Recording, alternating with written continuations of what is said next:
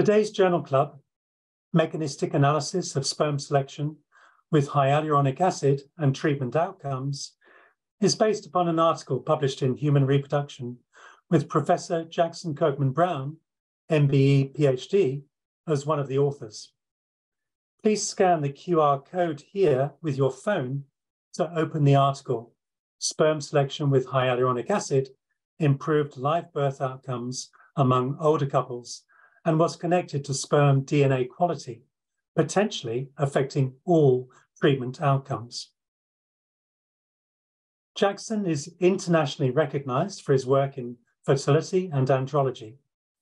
He strongly believes that research into diagnostics and therapies in the area can have a rapid and direct impact not only on the care and therefore birth of the next generation, but also quality of life for the patients and children involved.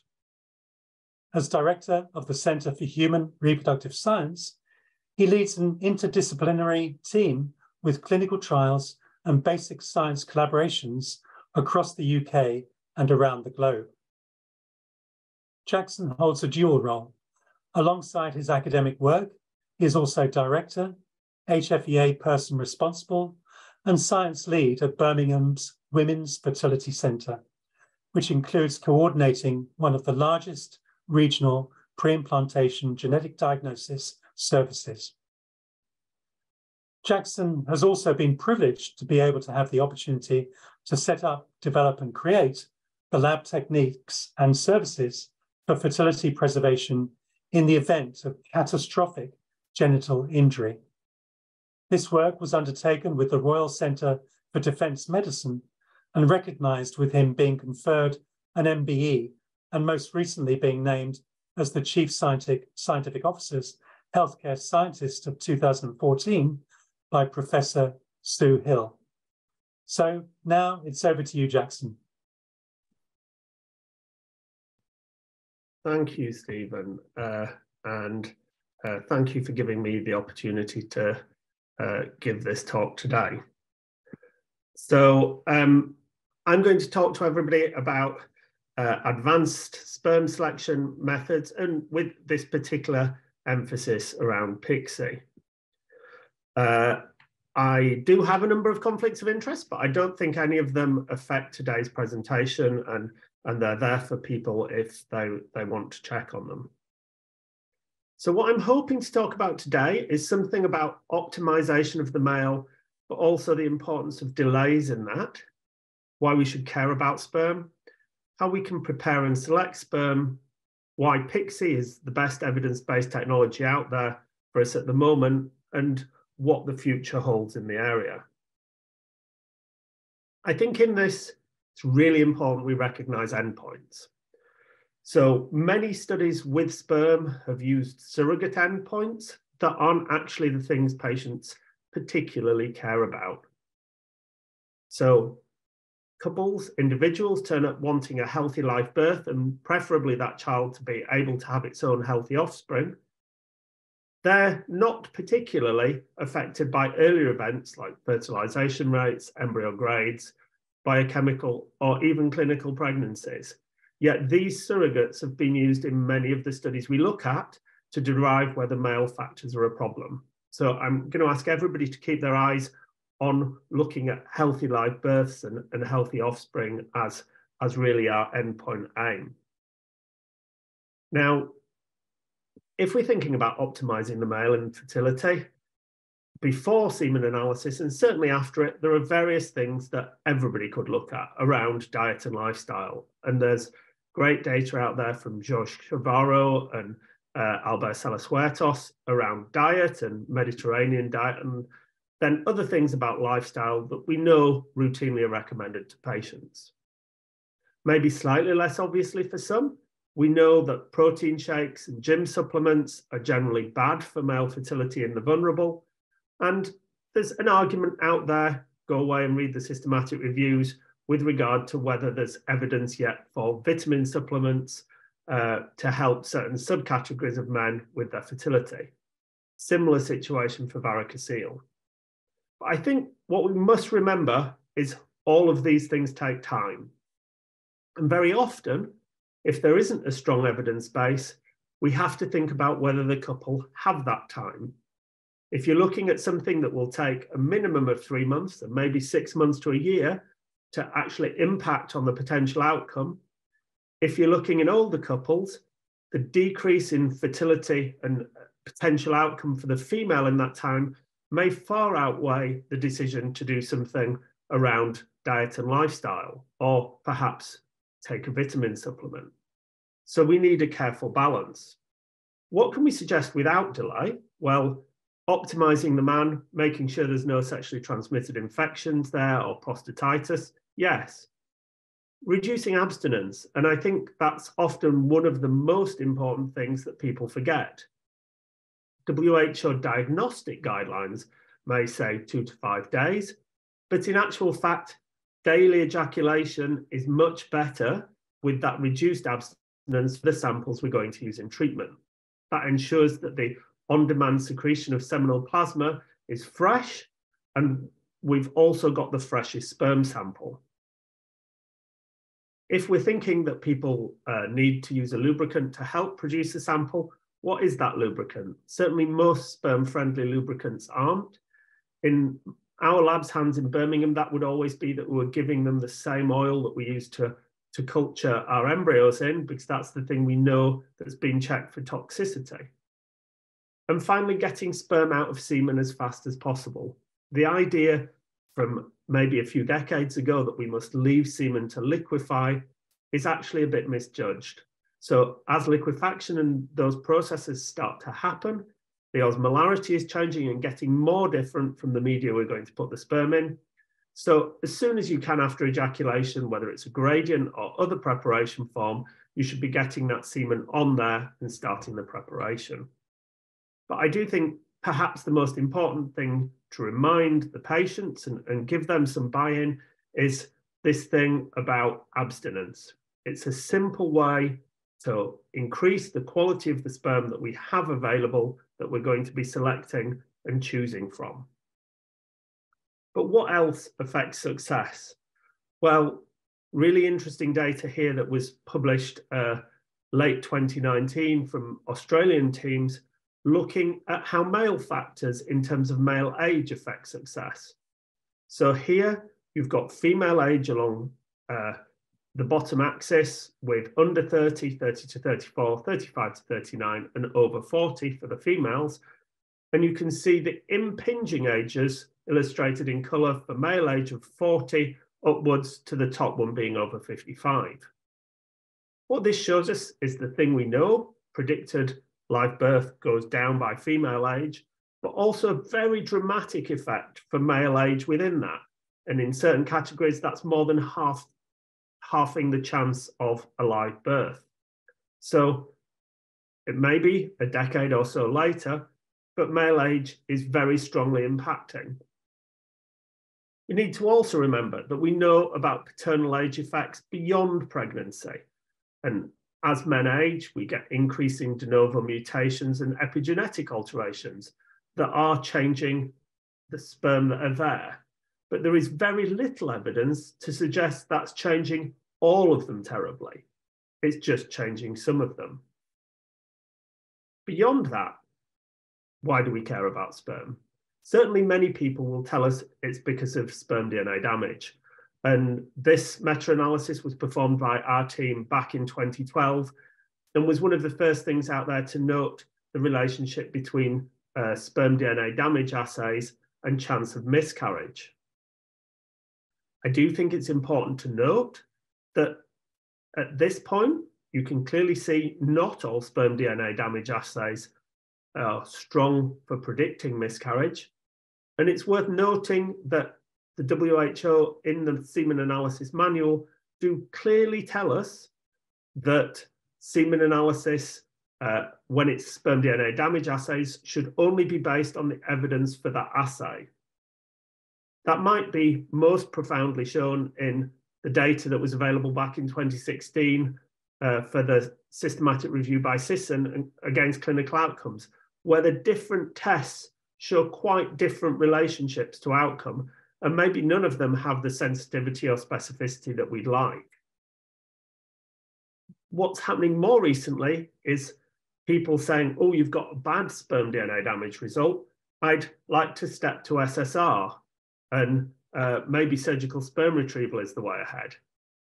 I think that although one day we may see the evidence for that, it's very difficult to presume on the basis of sperm DNA damage testing that we should immediately jump to surgical sperm retrieval before trying things like lowering the ejaculatory interval, maybe even trying 2 ejaculations in a row from a man. Usually they're going to prefer that to having surgery in terms of trying to look at improving the quality of the sperm. So what else can we do? Well, this is really where advanced preparation comes in. We're looking to improve selection. There is a concept of the things being physiological, though I may question sometimes why we'd aim for a natural idea. And what we're trying to do is ensure that the fertilizing sperm is a happy one of high genetic quality that gives us the very best chance of a healthy baby. We know that from the female, we will get hopefully some eggs, but we can't do a lot about those. We can't do a lot to change the quality of them. So it makes natural sense to pick the best sperm possible for each oocyte. And that really brings me round to the HAB-SELECT trial. So this initial paper on the trial was published back in 2019 in The Lancet. And for those of you not familiar with the trial, there were over 2,700 couples randomized in across 16 different assisted conception units in the UK. Those units were NHS and private sector, parts of different groups. So it really did include the full breadth of practice. And this was blinded, randomized, controlled. So it is the best standard of evidence that we've got for whether an intervention makes a difference. Now, if you're not familiar with PIXI, it's based upon data initially generated by Gabor Hazar, looking at whether there was a difference with sperm that have this hyaluronan binding capacity. So you're introducing sperm to a dish. In these motile sperm, not all sperm combined, and so you're then only selecting from the bound sperm that are motile to do your injections. In the main trial data, then perhaps the headline outcome that was noted, and the table is directly from the Lancet paper, is that there was no significant effect on live birth. If you can read the numbers, we saw a 27.4% live birth rate in PIXI and a 25.2% in ICSI. So PIXI was about 2.2% higher live birth rate, which some in any case may consider a marginal gain, but it didn't reach statistical significance, which would have had to be a 5% difference between the two. What was perhaps more interesting to me when we looked in more depth at the data was the secondary outcome of miscarriage. Now, this is confusing as presented in the Lancet because it had to be presented per person randomized, and we all know you can't miscarry unless you're clinically pregnant. So if you look at the clinical pregnancy numbers, what you see is a 14% miscarriage rate in PIXI versus a 22% rate in ICSI. So an 8% difference in miscarriage rate. Or if you wanted, and we're looking at PIXI as a new intervention, you could say it reduces the miscarriage rate by 38%. That was clearly an interesting finding and is one that we decided to look at more as we moved into the mechanistic arm of the trial. So the trial had this initial clinical trial setting, and then following on from that, a number of mechanistic aims that were set down to try and understand how PIXI may work if it did. Some of that's represented here in figure 1 from the paper, which has the consort diagram. If we look at panel B, what you see is that after ICSI or PIXI had been performed, the residual samples were all transferred to biobanking. From the biobank, we then selected a number of samples to study further the outcomes looking at samples from biochemically pregnant, clinically pregnant couples, as well as those that had live births. And these were assayed by a number of assays.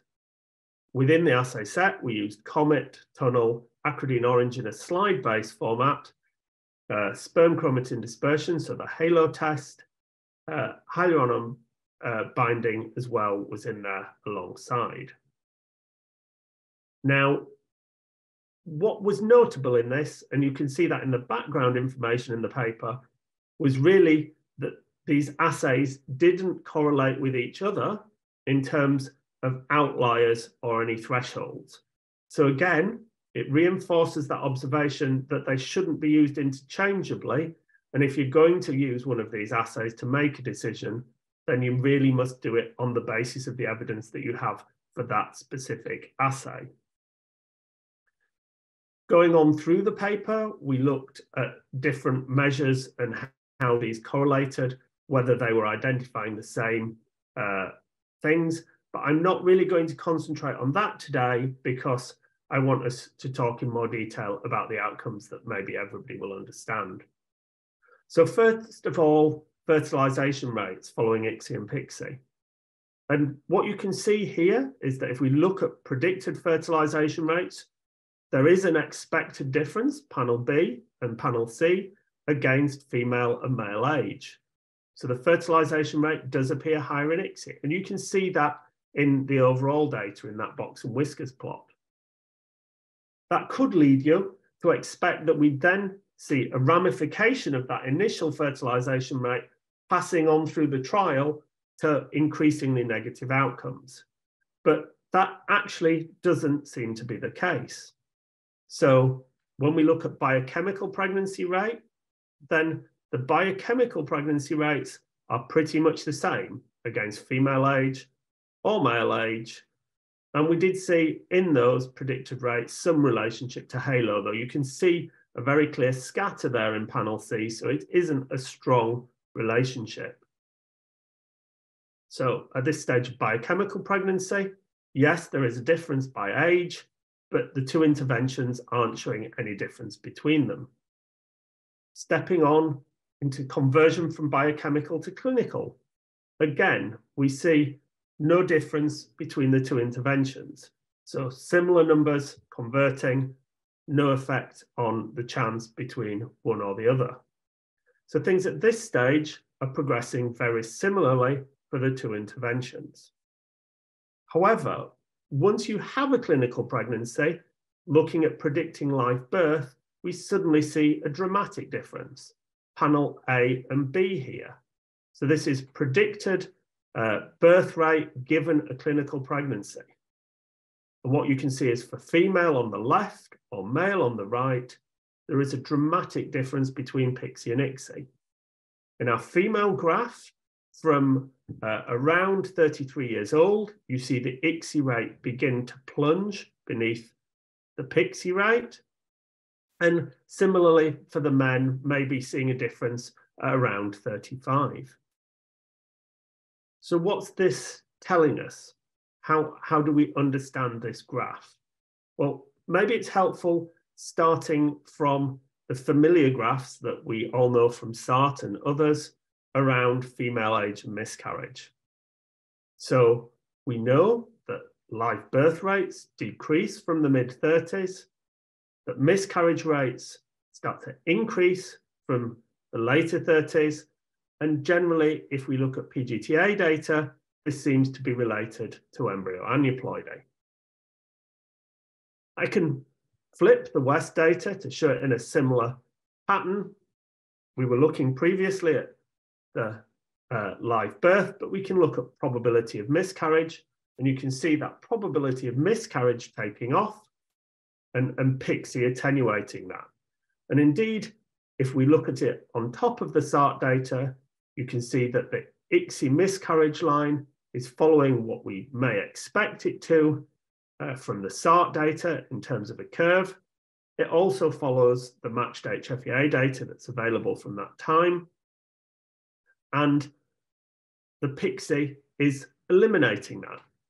So what can we conclude? Well, first conclusion, after females are going into that age range of 33 to 35 and beyond, it does appear that PICSI works as well or better.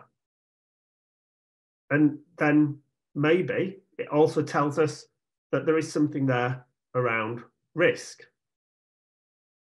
If we try and put some numbers on it to understand it, if we look at a lady who's 37 years old in these two graphs, if she was having PICSI, at the stage she's got a clinical pregnancy established, she's an approximate 15% chance of miscarrying. If she's having normal PVP-ICSI at the age of 37, she's got about a 40% chance of miscarrying after that clinical pregnancy. So a really dramatic difference there. Like I say, this is blinded, randomized, controlled. So it's the best standard of data that we could have for seeing whether this intervention makes a difference. And it appears to be doing that in this more advanced stage group of females that are expected to have a slightly lower oocyte quality. How about a few words then about the future and maybe where we could go with these things in the future? Well, one thing that our team in Birmingham have been doing is looking at flagella analysis.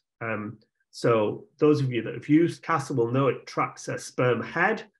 And although that's maybe useful data, we've not seen big advances with where that's gone in the last few decades. And that's perhaps because it's a bit like looking at someone's head moving in a swimming pool and you can't tell what they're doing to be able to make that movement. So we know the flagellum drives the sperm and it gives you a readout of metabolism. It can tell you whether all the signaling things are there and functional in the sperm and tell us a little bit more about what's going on. So is there hope for that kind of technology? Well, we've already seen some advances. This last year, we've seen the publication of the paper on SID, and that's identifying, again, just from a sperm head, things about motility and suggesting which sperm perhaps you'd pick to use in ICSI. And that's only using head movement. I think if we think about PICSI and these real differences that we see in data in PICSI, and we think about AI, then the logical thing is to perhaps think about the flagellum as well. So this little video is sperm bound on an HA surface. And actually, you don't just have to say, we'll pick a motile sperm. You can start to say, we'll pick a sperm that's motile with a different flagella bead. Maybe that's the next level, but you're reading out something like a heart rate from those different sperm and combining things. I think that could maybe step even further our abilities in this field to improve things for patients. And certainly if you look at flagella beat and sperm bound onto HA, you start to be able to see different things there and different patterns. But stepping back to the main trial data and what we're talking about today, I think we now have to care about sperm. There are lots of studies out there that say selecting sperm makes no difference. And generally, they've been done with younger females with donor eggs and not found a difference. We can see why from the HAB-SELECT trial. That isn't where picking a sperm shows you the big clinical signal. It is arguable, though, that when we think about paternally inherited risks, maybe it's not just about the younger females being able to correct things. Perhaps there is a longer-term worry about whether those corrections result in healthy children that can go on to have healthy children. But that's an argument for another day. For now, the data says that we have something that for females, certainly beyond 35, gives a better chance of an improved outcome and reduced miscarriage versus conventional ICSI. And that is PICSI. So how we choose the sperm needs evidence and careful interpretation of a couple, thinking about maybe the combined effects of male age that we can see there. But an intervention like this can change the outcome for individuals, and it might change everything for them. What I argue for now is PICSI isn't an add-on anymore. If we look at this data, the data supports its use. It doesn't say, oh, well, maybe use it. It doesn't say, oh, well, if a patient feels like it, use it. It would support its routine use.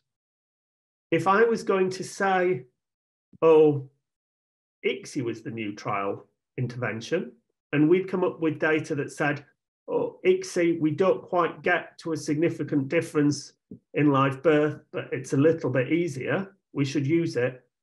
People would be shouting at me and saying, well, we can't use it because the miscarriage rate's nearly 40% higher, and that's very worrying. We can see those miscarriages. They are a reason not to do conventional ICSI anymore in certain groups of people. I'd argue for females that are over 35 or where we know there's low ovarian reserve, to do the best thing now means that we could do PICSI. So in answer to the question of advanced methods, are they better than conventional ones? I think my answer would be yes. There may be other methods that are emerging, that are out there, that can equal these results. But as yet, the evidence isn't there to support their use. So thank you very much, and I look forward to taking questions.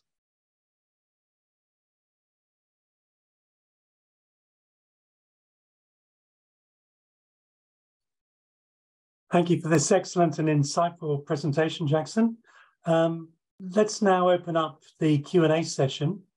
I'm going to take moderator's privilege and ask the first question, if I may, really just for clarification for all the listeners out there. Would you describe your mechanistic analysis of the HAP-SELECT trial as merely a hypothetical model? So my simple answer to that is no, it's not a hypothetical model. So Robert West, who is the very, very talented medical statistician who analysed this data with us, has specialised in his career at looking at data from clinical trials and interpreting them. So these things that we read as probabilities of live birth, probabilities of miscarriage and things are not generated or analysed with any kind of bias, and they are based directly on the data in the trial. So as such, they're not a hypothesis, they are a result that's found from the trial data. If they were a hypothesis, we'd be saying maybe, but they're actually there in the trial data. So no, I don't think they're a hypothesis.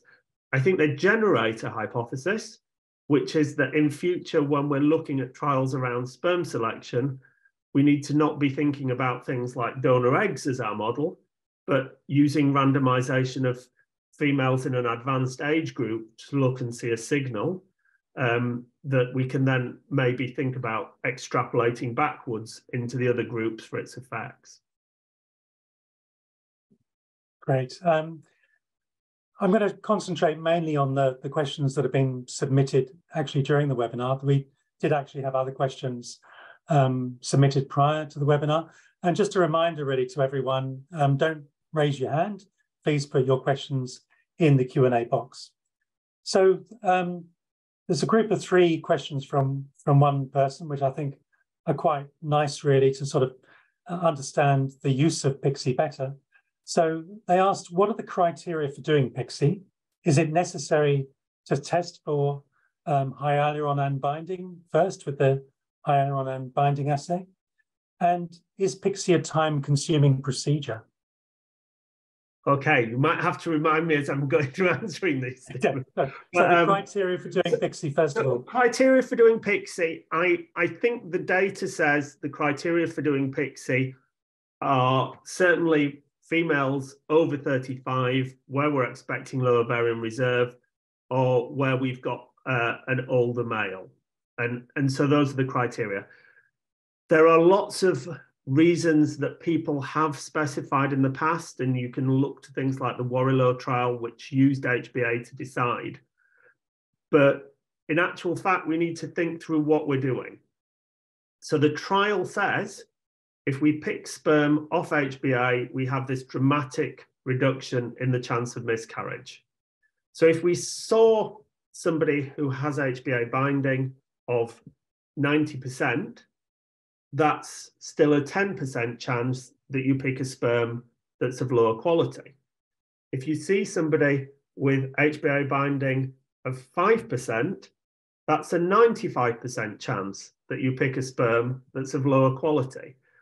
So I would argue wherever you can pick a sperm by PICSI, you should be doing PICSI. Then if you have no binding at all, you can revert to your other methods of selection of sperm. But where you've got that sperm that is bound, that you can choose, the data says choose that one. Don't leave it to some other random chance. So I think, you know, we can group, whether it's females over 33, females over 35 or whatever, we can argue about where that borderline is, but definitively the data supports PICSI for everyone, basically. Fabulous. And the last part of that question, I'll actually combine with another question that we had prior to the webinar. So the last part of that question is PICSI a time-consuming procedure? And the other question was how to use PICSI effectively, because this particular operator is always struggling with sperm getting stuck inside the injection pipette when handling sperm in the droplets of hyaluronan.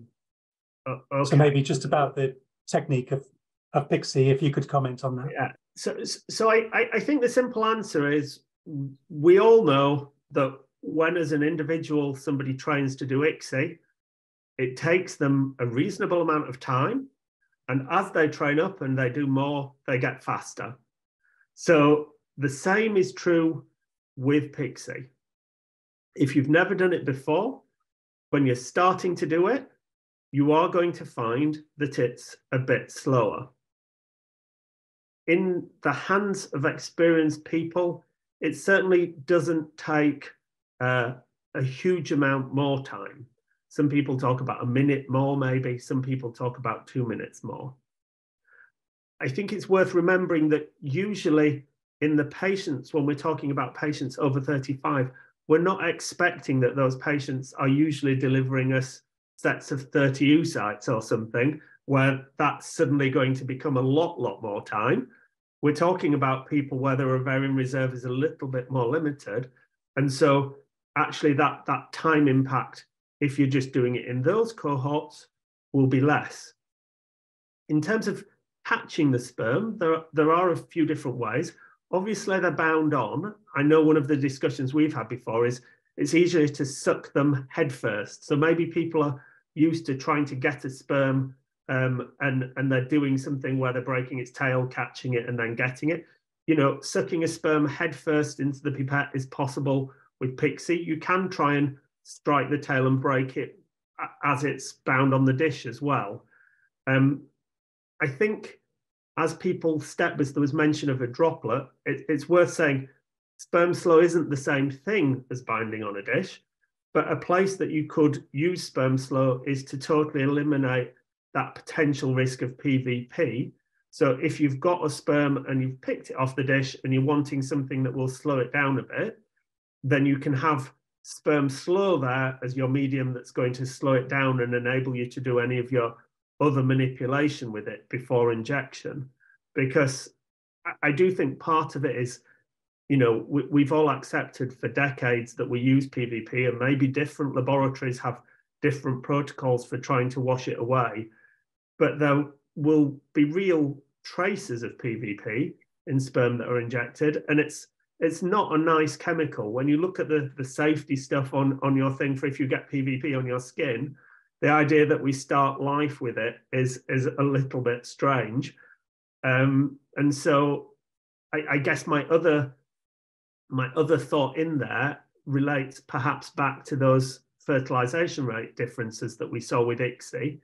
And I do wonder whether sometimes some of that difference in fertilization rate actually stems from having a greater PVP contamination in there that's doing something to the egg, rather than being something that is otherwise kind of a good thing about ICSI. Because as you follow through the data in the trial and look through things, there weren't cumulatively more high quality embryos in the ICSI arm or anything else. So there isn't something else beneficial that happens later. So what you've got is a slightly higher fertilization rate, but that's effectively dud. It's not giving you any benefit through the trial. It's not doing anything good later. So there's something that actually you're not benefiting as a patient, and it's something else that's happening. Very interesting observation. And that actually answers one of the other questions that I had. Since you mentioned sperm slow, one of the other questions was, would you expect the same results that you achieved with PIXI had the trial been conducted with sperm slow? I don't think anybody knows that answer. So it's a very good question. Sperm slow is a different mechanism. So we know that viscosity is very highly selective for sperm, and viscosity as a mechanism is selecting different things to relate to tailbeat. So I think what we can say at the moment is you can't interchangeably use sperm slow and say it's doing the same thing. It may be in the end that somebody could run a trial of PIXI against sperm slow, for instance, and find out whether one was better than the other. But the data from this trial really just supports HA binding onto a fixed surface and selection of sperm from there. So I would discourage people from saying, oh, they've done sperm slow and got the same result. And on the subject of the differential results between ICSI and PIXI, there's a couple of questions that have come in asking why it is that under the age of 37, the results in terms of live birth rates and miscarriage rates are better with ICSI than with PIXI. Yeah, so that's kind of a $10,000 question, isn't it? Why does it appear that? So that's really in women.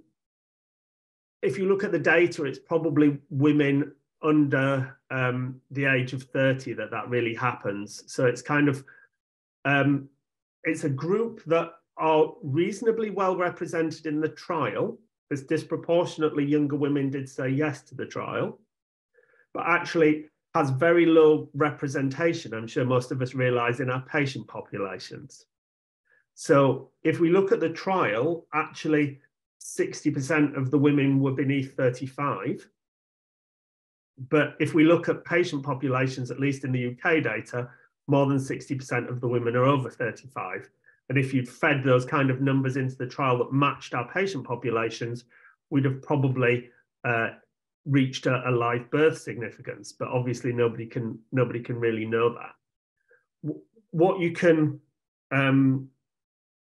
see, therefore, is some data that appears real, but without explanation. I wonder whether we've got some complex interaction of things going on, because those much younger females are in a situation where usually there was a more severe male factor for them to have been attending at that stage, and they're actually quite a different population. So they appear in a continuum of the data, but are quite a different population in terms of causes and what's gone on in the background. So yes, there appears to be something there. I wouldn't necessarily advocate that therefore people in that younger age group should have PIXI, but I think it's difficult to understand what's happening, and it's not something that's part of the same strong signal, if you want to look at it like that. Okay, yes, it is interesting. And there was another interesting question that came in terms of maybe better understanding what PIXI is actually selecting for in its entirety, if you like. And this was, is PIXI possibly selecting sperm based upon a culmination of factors related to their ability to undergo capacitation. So is there a link between the capacitation and the binding to hyaluronan?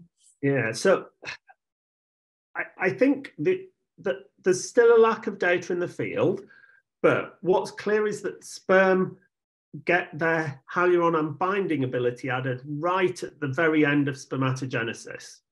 So one of the things in Gabor's early work, looking at when this happened, would be to say that maybe sperm that have had some problem in spermatogenesis don't end up with this as a marker on their surface. So it's coming from spermatogenesis into the system. That means it's not really related to capacitation. But what you can say is that sperm can lose the ability to bind HA. So if you give sperm an oxidative insult, which equally might cause sperm DNA damage in certain cells, you can reduce their ability to bind HA. So there is a timeline of things that can happen in sperm where obviously people associate a sperm timeline with capacitation, but really a sperm timeline ends with death for most sperm, and capacitation is just something on that journey. So there is something where in actual fact, as sperm burn out, they'll lose HA binding ability because they're becoming more and more damaged.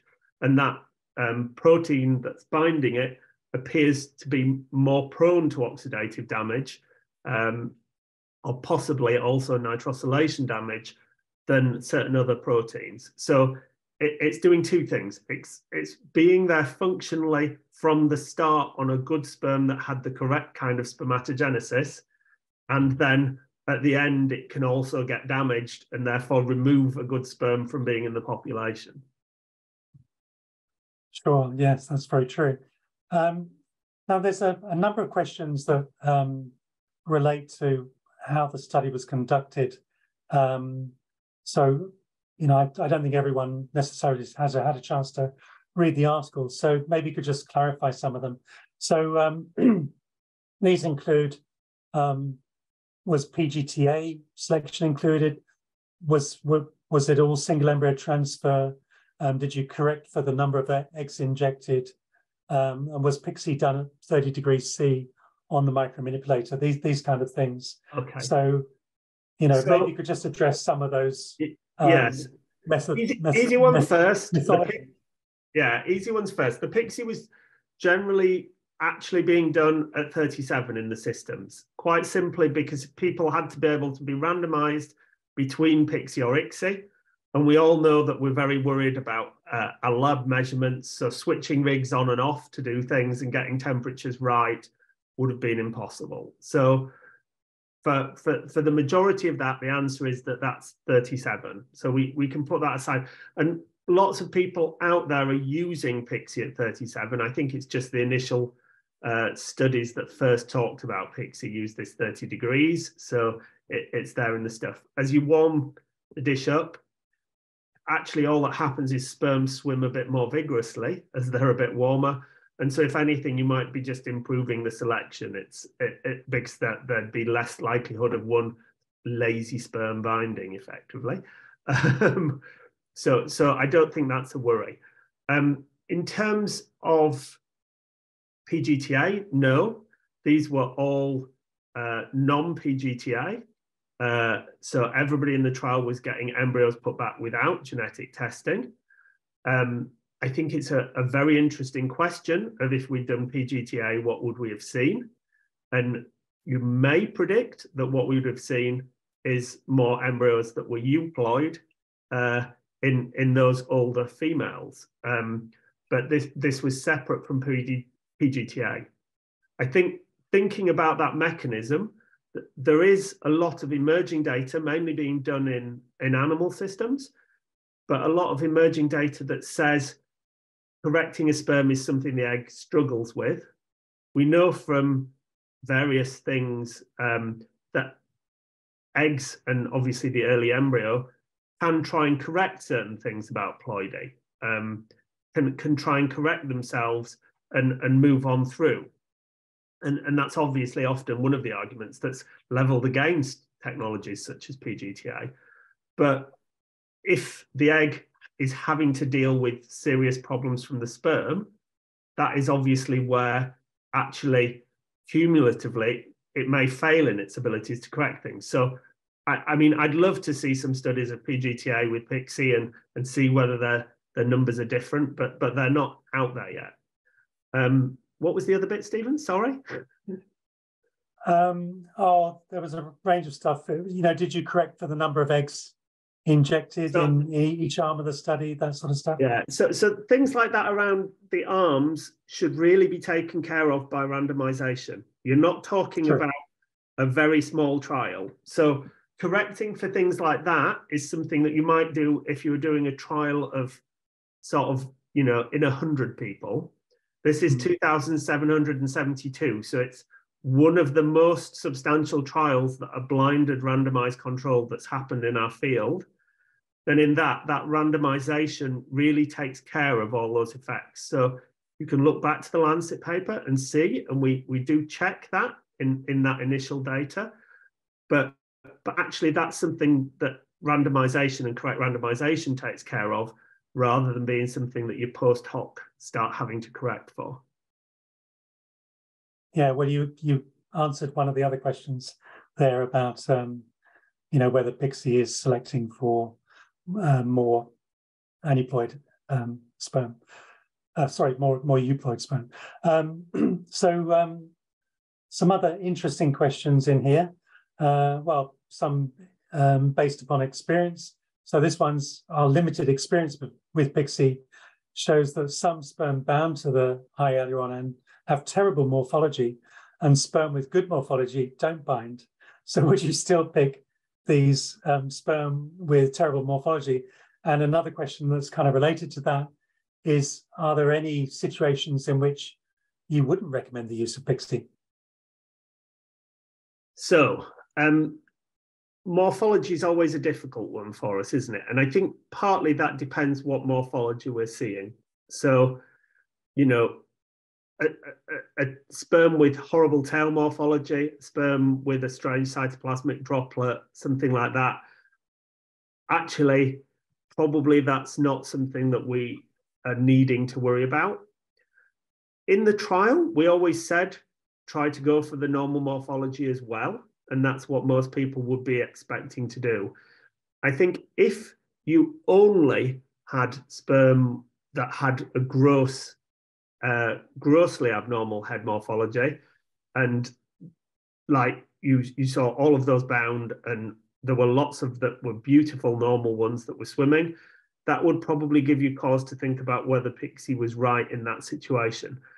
I think we have to remember that all of us have a few patients with very rare phenotypes, that they may be the only person with the genetic condition that causes that in the world due to a certain situation. So we can always find an example of, you know, this patient that had this and I saw this.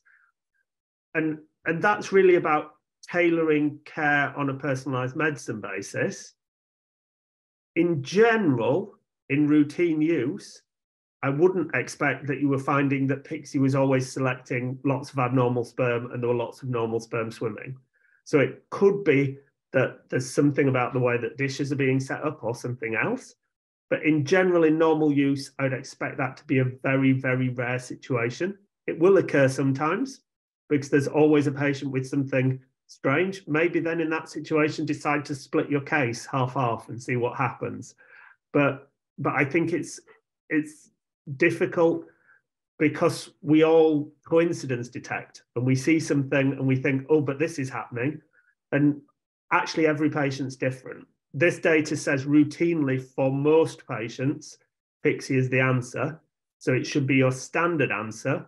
If there is something that makes you deviate away from it, that's a deviation for that individual patient.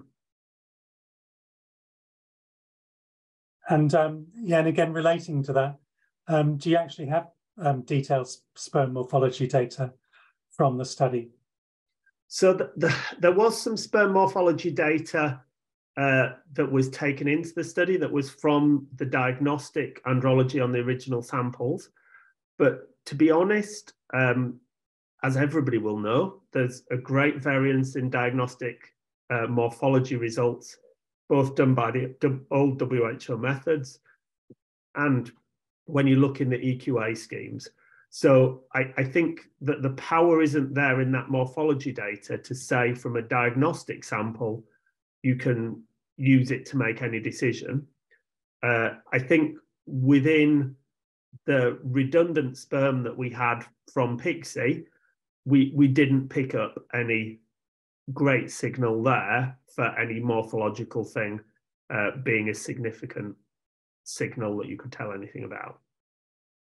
Okay, well, I'm going to take moderator's privilege again and ask the last question, which is, do you happen to know whether the HFEA are reconsidering their traffic light grading of PIXI in light of the HAP-SELECT trial and your subsequent mechanistic analysis? So I think that they are, that we're aware that the HFEA are also re-looking at their entire traffic light system. So they're going to change the whole system. And I would hope within that we see something more favorable about PIXI. Basically, at the moment, something has to work for everybody to give an improvement in live birth to be something that looks green. And that's quite an unrealistic hurdle for most things versus a kind of personalized medicine approach of certain groups will disproportionately benefit. So I'd hope that shortly we will see that changing for PIXI and for other things with the HFEA. Wonderful. Okay, sadly, we've reached the end of the session. I'd like to thank you again, Professor Kirkman-Brown, as well as those of you attending this webinar.